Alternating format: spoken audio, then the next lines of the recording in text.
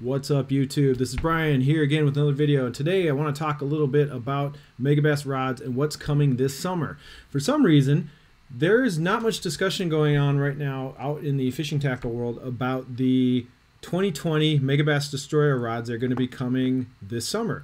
I'm hearing that this rod line is going to be coming around June, and that it is going to come in with, I think, 27 SKUs. So there's going to be 7 spinning rods and 17 new Megabass Destroyer rods coming out this summer.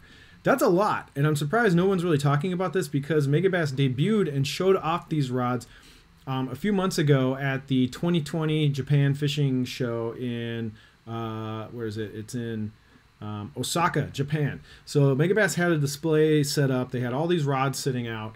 A lot of people took some casual video of these rods, but no one really dove into any of the models and the tapers and the naming. Supposedly, the pricing on these rods is still being kind of ironed out.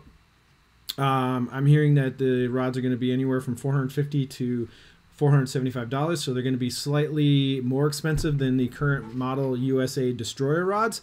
I've been told that these rods are not replacing the current line of Destroyers. It's just an update. So when they say things like that, it always makes me seem like, oh, the old model Destroyers are probably going out. Who knows? So what I also have learned is that there's no overlap. So in this new line of Destroyer rods, there's not like an FMJ or a Bunker Buster or a Adamine. There's not a new version of the rods we have now in the new Destroyer line. These are all brand new tapers and new rods and new models.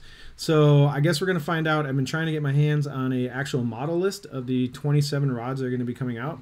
No one's been able to give me that yet. So if you guys out there in the YouTube community have a list, if you work at a Megabass shop and you want to feed it to me so I can talk about it, that'd be awesome. But I do know the facts. So the facts are 27 new Bass Destroyer models coming, 7 spinning, 17 bait casting, and I actually have some screen captures here that we're going to go over and talk about some of the differences that I've noticed in these rods.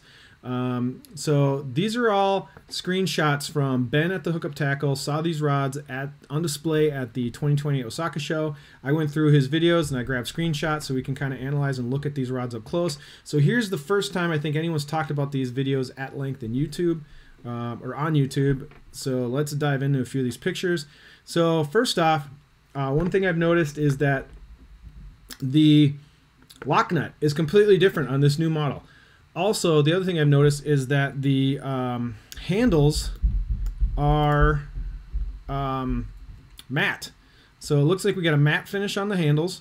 We got a new metallic, weird-looking lock nut. The cork looks the same. The handle configuration looks the same. So other than that, I'm not seeing a whole bunch of differences. Supposedly these new Destroyers are a new blank material. They're supposedly lighter. They're supposedly stronger, but every new rod comes out lighter and stronger. So I guess will remain to be seen.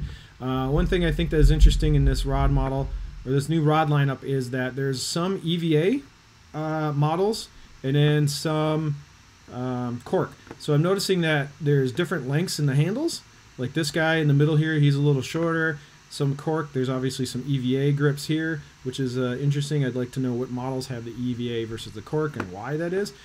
And also, if you notice here, there's apparently 2 rods that are very big that have a much more robust butt section past the handle with bigger cork and everything. So let's go look through a few of these pictures. These are the best screen grabs I could get. Megabass had their display set up and they were showing off here's basically their generic chart for all the rod powers and then their taper chart. So the marketing material they had behind these rods weren't specific to these rods. The marketing material was just kind of like generic Megabass marketing material about the rods. So I can't tell what any of these models are, unfortunately. There wasn't any close-up pictures of any of the labels.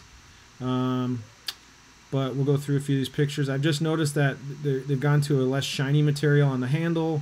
And they've got it with a new lock nut. Hopefully there's improvements to the lock nut and they're using a better glue now that won't dislodge like the lock nuts on the current Destroyers. Let's see, we already looked at that picture. The one thing that I think is the most dramatic change that I actually really want to talk about is when we get to the spinning rods.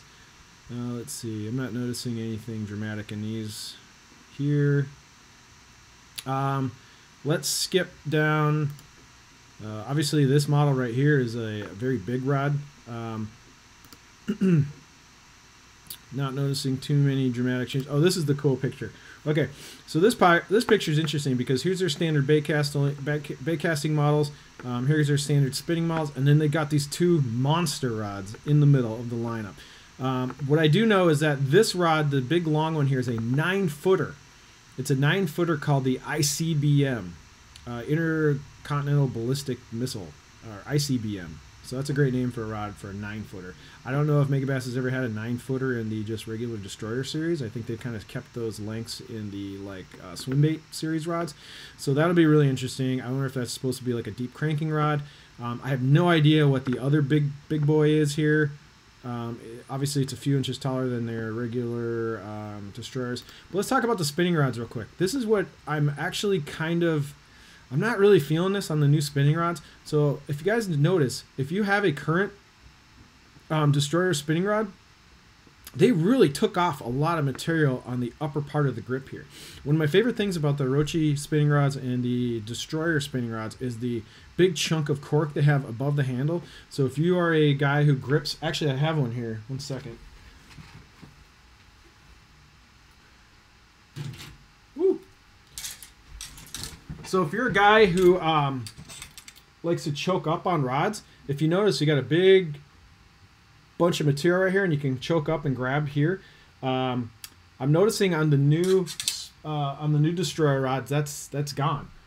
They've gone to a much more minimalistic handle for the Destroyer spinning rods, and I'm not too excited about this, quite honestly. It looks to me like they're carrying over some of the design elements from the Evolution spinning rods, which have a similar grip to this.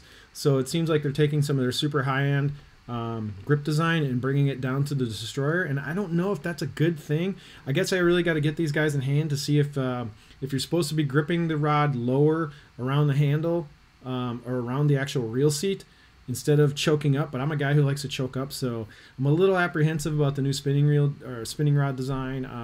I guess we're gonna have to just see how it feels in hand. But I give this one like a, I don't know, a 5 out of 10. Not super excited about it. This was the only picture I could get that had a close-up view of any of the model names, and this is that big 9-foot. So it's a F7.5, which is a pretty light power for such a long rod.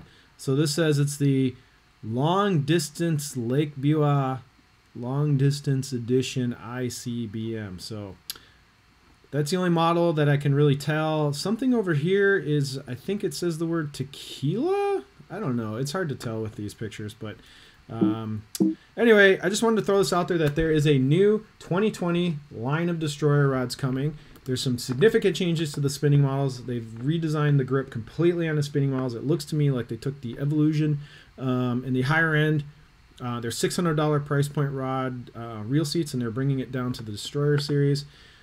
These rods are going to be a little more expensive than the current Megabass US Destroyers, which are $400. Apparently these have about a $50 price bump. They're going to be supposedly lighter, a whole new line of actions and models.